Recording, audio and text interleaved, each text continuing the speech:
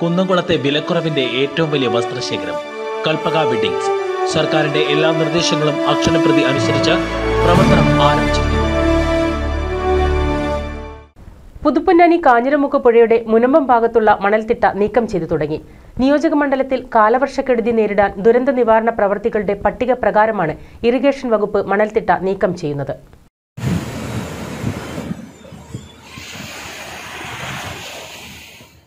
പ്രദേശത്തെ മണൽത്തിട്ട കാരണം മത്സ്യബന്ധന തൊഴിലാളികൾക്കും തോണികൾക്കും കടലിൽ പോകാൻ കഴിയുന്നില്ല. മാത്രമല്ല, കടലും പുഴയും ചേരുന്ന ഭാഗം അടഞ്ഞുകിടക്കുന്നത് മാട്ടുമൽ പ്രദേശത്ത് വെള്ളപ്പൊക്ക ഭീഷണിയും ഉണ്ടാക്കുന്നുണ്ട്. മെയ് 28-ന് നിയമസഭാ സ്പീക്കർ വിളിച്ചു ചേർത്ത ഉന്നതതല യോഗത്തിന്റെ തീരുമാനപ്രകാരമാണ് നിയോജകമണ്ഡലത്തിലെ വിവിധ ദുരന്ത നിവാരണ മുന്നൊരുക്ക പ്രവർത്തനങ്ങൾ ആരംഭിച്ചത്. ജലസേചന മന്ത്രി കെ കൃഷ്ണൻകുട്ടിയും മന്ത്രി doctor K T ജലീലും chief engineer ഉൾപ്പെടെയുള്ള ഉന്നത ഉദ്യോഗസ്ഥരും പങ്കെടുത്ത യോഗ തീരുമാനപ്രകാരം ഭാരതപ്പുഴയിലെ കുത്തൊഴുക്ക് കുറക്കാനുള്ള നടപടികളും ആരംഭിച്ചിട്ടുണ്ട്. NCV news Ponnani.